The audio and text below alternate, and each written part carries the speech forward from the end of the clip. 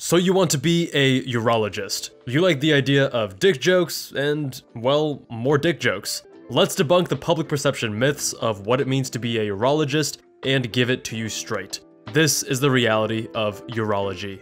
Dr. Jabal, MedSchoolInsiders.com. Welcome to our next installment in So You Want to Be. In this series, we highlight a specific specialty within medicine, such as urology, and help you decide if it's a good fit for you. You can find the other specialties on our So You Want to Be playlist. You guys voted for it, so here it is. Make sure you're subscribed if you want to vote for future episodes. Urologists are surgeons of the urogenital tract. If you need it to urinate or to reproduce, chances are urologists operate on it. This includes the kidneys, ureters, bladders, prostate, urethra, testes, and more. Urology also deals with some of the most sensitive parts of health, including sexual function, fertility, urinary continence, and gender identity. For this reason, urologists are well versed in having complex, quality-of-life conversations and delivering compassionate care. Many people have never even heard of the field of urology. But when you get intractable pain from a kidney stone or a testes that has twisted on itself at 2 a.m., you'll thank your stars for the field of urology. Contrary to popular belief, urologists are in fact real surgeons. They don't just treat STIs all day. Urology residency involves rigorous surgical training, and they are the experts at operating on various structures within the pelvis. Many also believe that urology only applies to men. Turns out, many women seek treatment from urologists for cancers of the urogenital tract and issues with voiding. In fact, there are even some subspecialties within urology that treat women almost exclusively. Although there is some overlap between OB-GYN and urology, gynecologists focus primarily on the female reproductive tract, whereas urologists typically focus on the male reproductive tract and the urinary tract of both men and women. Urology is unique among surgical specialties because of the blend between clinical medicine and surgery. Early on in a urologist's career, they may focus more on surgery, but it's common for older urologists to phase out and focus more on clinic, as they may be less enthusiastic about standing in the operating room for hours at a time. In clinic, urologists share many similarities with medicine doctors. They'll be counseling patients on lifestyle modifications for an overactive bladder, prescribing medications to assist with erectile dysfunction, and working up the causes of recurrent kidney stones. They may also perform small procedures in clinic, such as vasectomies and cystoscopies, where they insert a camera through the urethra to visualize the bladder. Sounds comfortable. In the operating room, the cases are varied. They can break up kidney stones or vaporize prostates using lasers, or use robots and laparoscopic procedures to remove kidney or bladder cancers. Urologists also perform a variety of open surgeries with kidney transplants or lymph node dissections. Urology has a high degree of procedural variation. One day, you may be performing a quick in-office vasectomy that takes less than 30 minutes, and the next, a complex bladder reconstruction lasting several hours. Some urologists may enjoy the complex life-or-death surgeries where you carefully dissect around the aorta and vena cava, removing lymph nodes and curing a patient of cancer. Others may like the quick but equally satisfying cases where you retrieve a large stone and relieve a patient of some of the worst pain of their life, and all in under 30 minutes.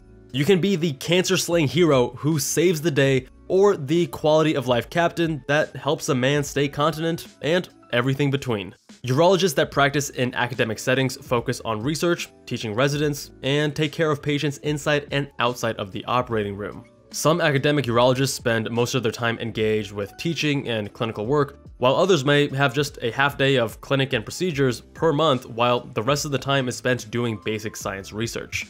The practice of a community urologist can vary quite a bit, from mostly in the clinic to spending the majority of their days in the operating room. Regardless, these urologists devote 100% of their time to patient care. After 4 years of medical school, urology residency is an additional 5 or 6 years depending on the program, as 6-year programs have a dedicated research year built in.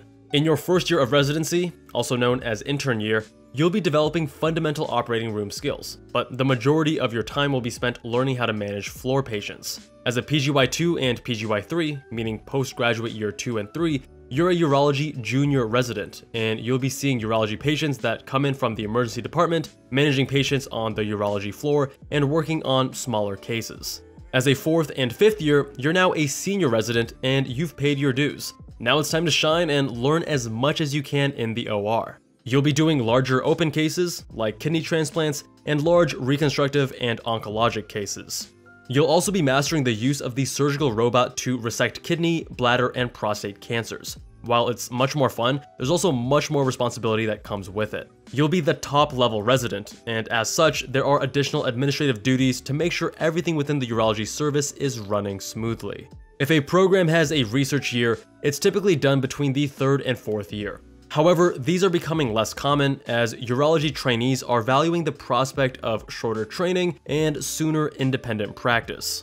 There are several benefits to a research year though. You can explore an intellectual curiosity, whether it's basic science research to understand how checkpoint inhibitors work in prostate cancer, or develop a new device to address premature ejaculation. You can explore barriers to healthcare access and many other facets applicable to urology. If you have a research itch, this is your time to scratch it full-time for an entire year. Research years are also often a much appreciated pause from the rigorous and high-intensity surgical training that is the norm of residency. If you're interested in a career in academic medicine, a research year gives you an opportunity to publish additional papers, present at conferences, and network with the top dogs in the field. Urology is unique in that it participates in its own match rather than the NRMP that is the norm for other medical and surgical specialties. The application process is quite similar, but you'll be applying sooner than your NRMP colleagues, and you'll match in January or February rather than March. As I've covered in my surgical stereotypes video, urologists have the best jokes in the business. A robust sense of humor is almost required to be a part of this field. After all, a good part of your day is speaking with patients about their erections. The stereotypical medical student applying to urology has a great sense of humor, doesn't take themselves too seriously, and loves to be in the OR. These are the happy surgeons, some of the kindest and most affable in the operating room. Unlike some other surgeons, you won't see them throwing instruments in the OR or having a temper tantrum with the scrub nurse. Think of them as having the skills of a general surgeon, but the kindness of a family medicine doctor. In terms of competitiveness, urology is up there with other surgical subspecialties. In 2020, 484 applied and 354 successfully matched. That's a match rate of 73%. The precise step scores are not well defined since they don't participate in NRMP. Estimates for Step 1 and Step 2 are similar to those of something like ENT or orthopedic surgery, around 245 to 250. While board scores are important, letters of recommendation hold heavier weight than usual. That's because urology is a smaller specialty where urologists all know one another more or less. A glowing letter from a prominent urologist can transform an applicant with below average board scores into a more attractive applicant. For this reason, away rotations, whereby medical students rotate for 1 month at an outside program, are quite important in urology. This allows the students to impress prominent leaders in the field and secure strong letters of recommendation. After completing urology residency, you can subspecialize further with a 1 or 2 year fellowship. Little known fact, 50% of infertility in couples is due to the man. Urologists specializing in andrology are men's health champions and specialists in fertility and sexual dysfunction disorders. The bread and butter is varied, including varicocelectomies, which is surgically treating dilated veins near the testes, which can compromise fertility, or even performing surgical sperm extraction while operating under a microscope. If you want to get Botox on your scrotum, also known as scrotox, then these are your guys. Andrology Fellowship will also teach you how to perform penile prostheses, spermatic cord denervation, and even reverse a vasectomy. This is a 1-year clinical fellowship, but may also include 1 year of research as well. Female Pelvic Medicine and Reconstructive Surgery, or FPMRS for short, is a fellowship available to those who have completed either a urology or OB-GYN residency. From urology, it's a 2-year fellowship, and if you're coming from OB-GYN, it's 3 years.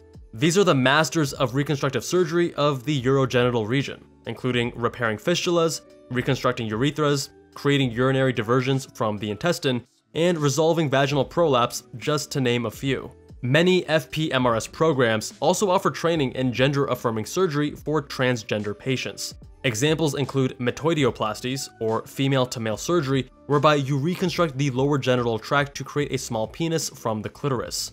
Depending on the complexity of the surgery, urologists may work alongside plastic surgeons during these cases. If you want to learn more about plastic surgeons, including gender reassignment surgery, we've covered that in a previous episode of So You Want to Be. Transplant Fellowship in Urology, lasting 2 years, is relatively small compared to others, as most transplant surgeons come from general surgery residency and are trained to perform other solid organ transplants in addition to the kidney. The hours for this fellowship are intense, as you'll be woken up in the middle of the night to take a private plane or helicopter to harvest an organ and transplant it to a new recipient.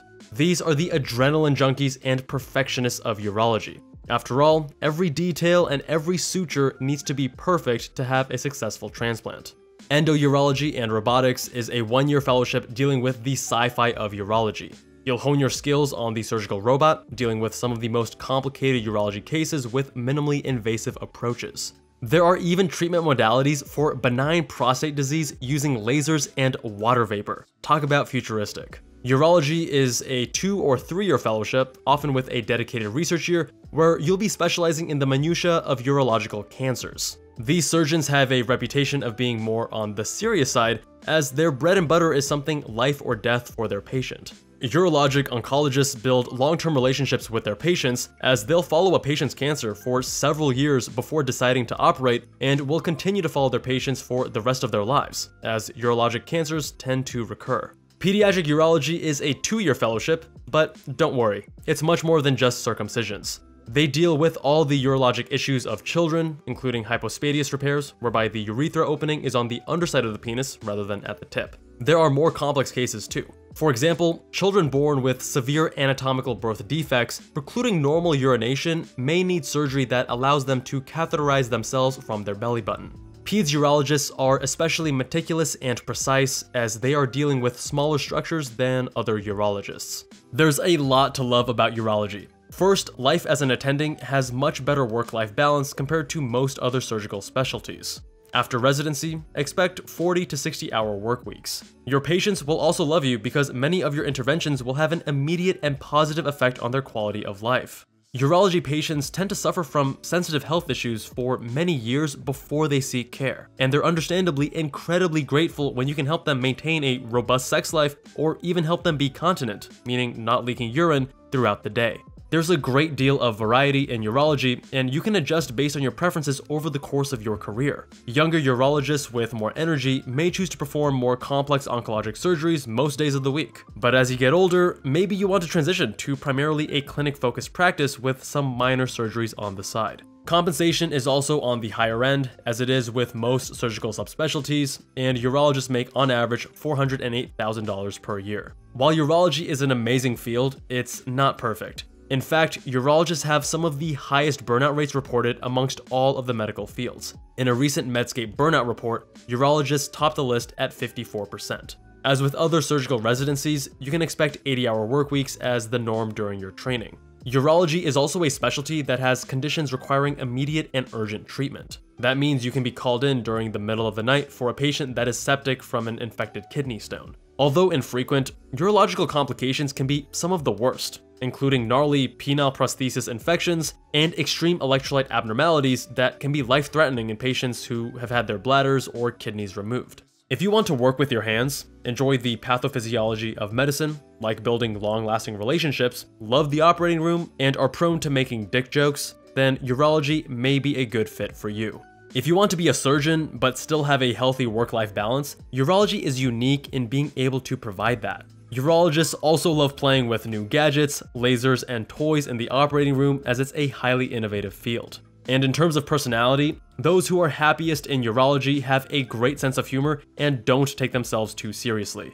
Lastly, because urology is a highly competitive field, you'll need to crush your boards, home and away rotations, and knock it out of the park with research too. And who better to learn from and be mentored by than urologists themselves? Big shout out to the urologists at Med School Insiders that helped me in the creation of this video. If you need help acing your MCAT, USMLE, or other exams, our tutors can maximize your test day performance. If you're applying to medical school or urology residency, our urologists can share the ins and outs of what it takes and how to navigate the competitive process most effectively. We've become the fastest growing company in the industry, and it's no surprise. Our customers love us because we're committed to delivering results, period.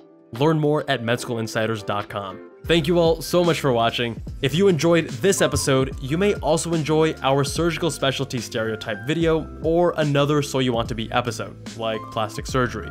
Much love, and I will see you guys in that next one.